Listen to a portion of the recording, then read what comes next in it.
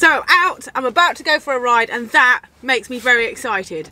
But even more exciting is today I get to test out a super secret new Strava feature that's not been released to everyone else, and I love Strava. I've been using it since the beginning, it feels like. God only knows how many years, but yeah, I absolutely love Strava, so to be working with them is super cool.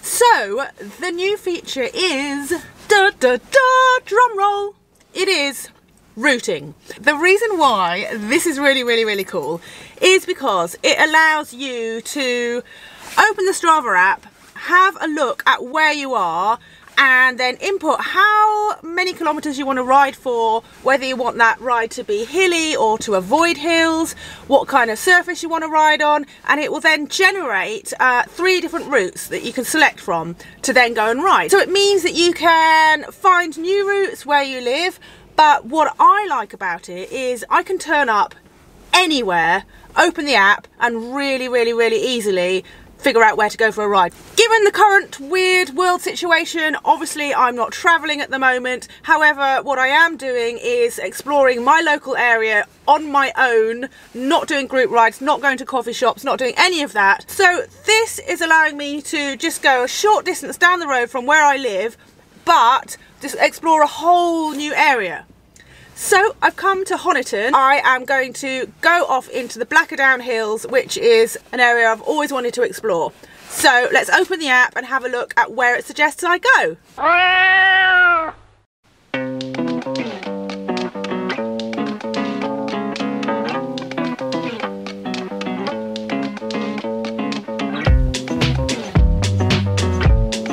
Okay, so this looks like a pretty decent route. You can see that it circumnavigates the Blackdown Hills. I think that one might be good. You know, 1,000 meters of climbing for that kind of length of ride is pretty standard for this area. I think I'm just gonna send this straight to my cycling computer and then use that to navigate and yeah, see what I discover in this nice area of the world. So I'm also testing out today my new Apogura race bag, which is pretty cool because you can open it super easily. There aren't any races going on at the moment, so I don't know how much I need a race bar bag for those, but I think that's going to be very handy for my camera.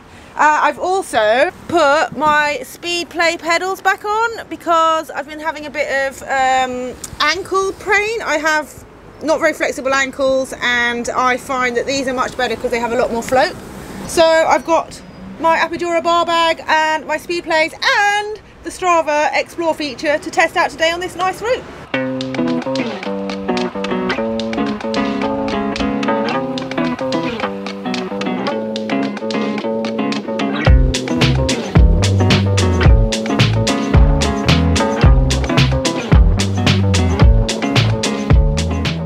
It's freezing, but I feel like I mustn't complain because I am out on my bike, and that is a fortunate position to be in.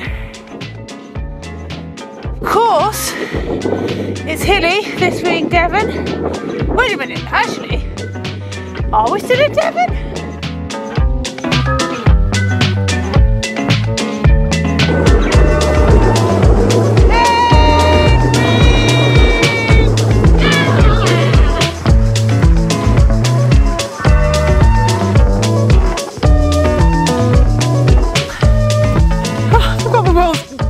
Biggest glasses from Smith. The route is okay. The thing with having a randomly generated route, well, it's not random actually, I'll tell you more about that in a minute, but the thing about using a route generated by someone else is you're kind of taking your chances, and I didn't pay much attention to the routes that were suggested by Strava. I just picked this one. The route's a bit straight and flat. Back to the point about it being a randomly generated route. They're actually not random. There's a lot of open source data that other apps use to create routes, but the thing that Strava has that's unique is they have all our user data, so they can see all the most popular rides in the area, and they add that to the other open source data, and therefore when they generate their ride suggestions, they are using huge amounts of information gathered from real riders like us. So let's do more riding. I think there is even a glimmer of brightness coming to the sky. Is that? Nah, it's not sun. I'm just being my usual optimistic self. It is grey, but I'm on my bike. I'm so lucky.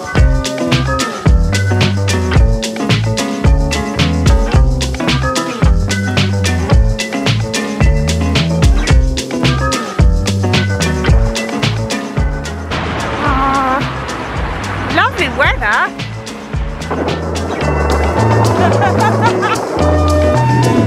I am so cold. I can't even use my hands properly, but anyway, I've come here to film a video about doing this Strava thing, so that is what I'll do. So, on the Explore part of the Strava app, there's this bit that you can click so that you choose paved routes only. I didn't click that, so yeah, canal towpath on the road bike, but whatever, it's just a bit bumpy. But I'll tell you what, I am so cold. You know I'm normally a positive person, but right now I'm like, get me back to that van, damn it. It is super pretty along here though. I'm just freezing and I need the toilet so much. But anyway, moan. Well, I've given up.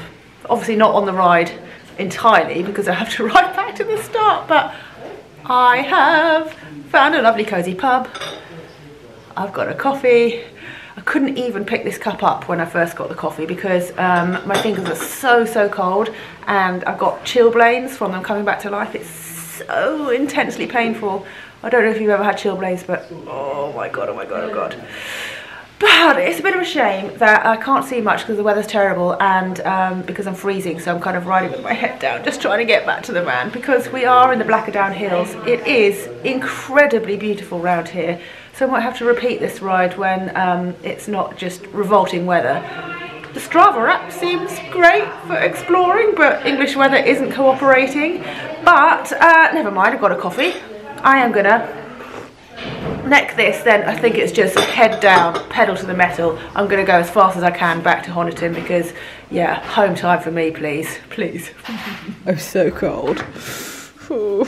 World's teeniest, tiniest fire. I'm practically sitting on top of it. I'm so cold.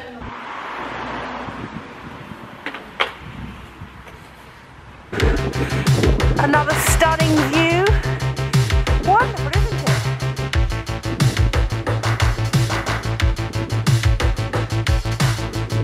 Good job I've got these giant sunglasses on for all that sun. Oh, English weather. So beautiful.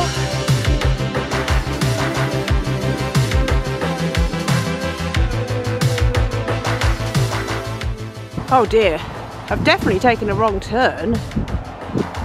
I'm near Canada. Well, of course, it is all dry, warm and quite lovely now I'm back to the start after kind of quite an arduous ride that was meant to be pretty straightforward and easy, but thanks to the weather forecast being wrong and me not having the right clothes on, turned into a bit of a brutal battle with the weather.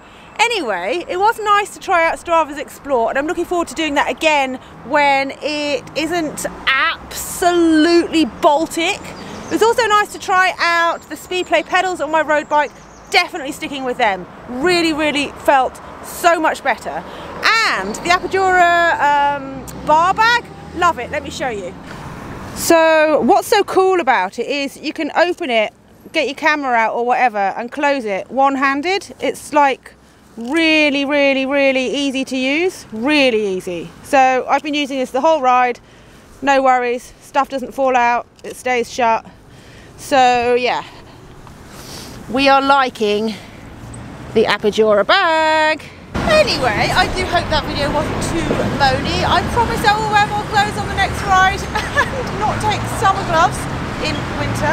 Let me know what you think of the video. Let me know when you've tried Strava's Explore feature. I've put a link down there so that you can follow me on Strava if you don't do that already. Give us a follow, give this video a thumbs up if you like it, and I'll see you all next time. Goodbye!